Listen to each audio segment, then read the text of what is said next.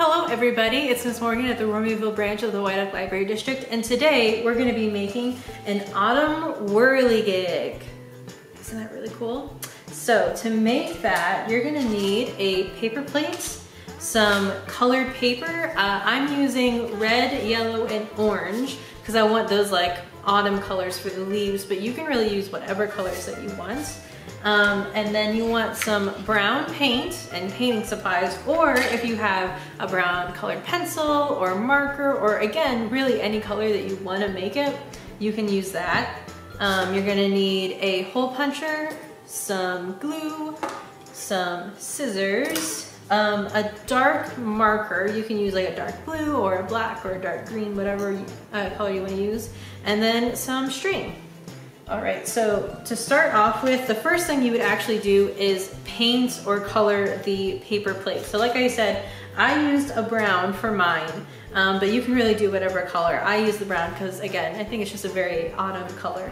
I'm not gonna take the time to paint it right now though, because that would take a really long time. So once you have your colored paper plate, you can pause the video and color it real quick if you want to do that. You're going to take your scissors, and you might want to have an adult do this. You're going to take your scissors and you're going to cut a spiral into the paper plate, okay? So we're going to start.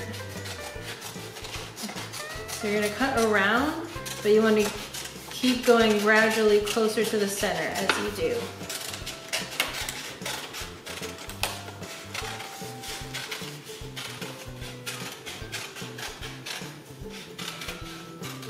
And you're gonna leave just a little kind of circle right there in the center. So then it'll hang like this.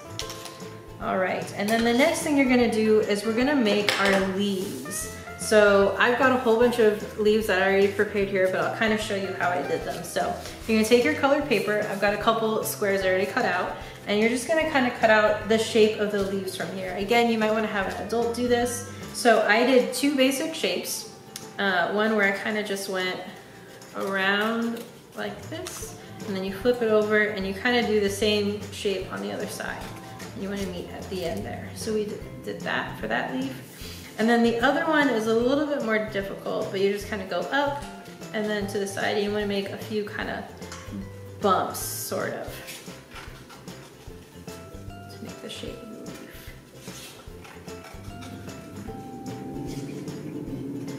And then I actually found it easier to flip it over and do the same thing on the other side rather than try to go down on the other side.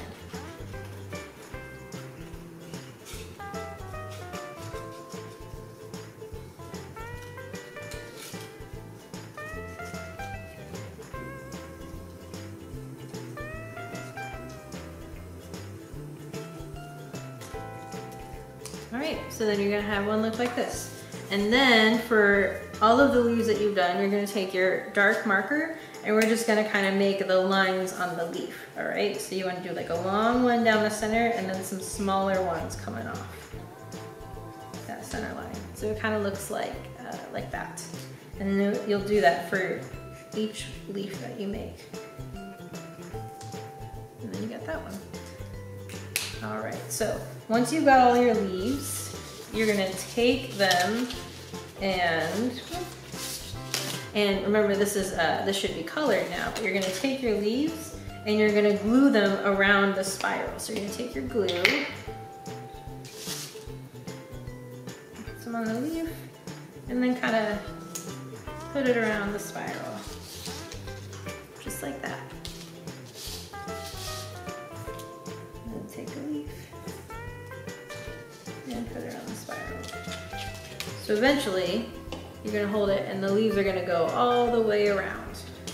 And then the very last step is you're gonna take your hole punch. If you don't have a hole punch, but you have like a sharp pencil, or even if you wanna use your scissors, if you do that, again, you might wanna have an adult do that. Whatever you can use, whatever you've got around, and you're gonna go right there into the center, and you're gonna just punch a hole right there. And then that is where we're gonna attach our string. So you're gonna put the string through and just tie it however works best for you. I like to do a double knot just to really make sure that it stays. And then you've got it hanging like that. And then if it's all colored and you've added all your leaves, it should look something like that. and you can hang it outside and watch it twirl in the wind. All right, I hope you guys enjoyed this craft, and we'll see y'all next time. Bye.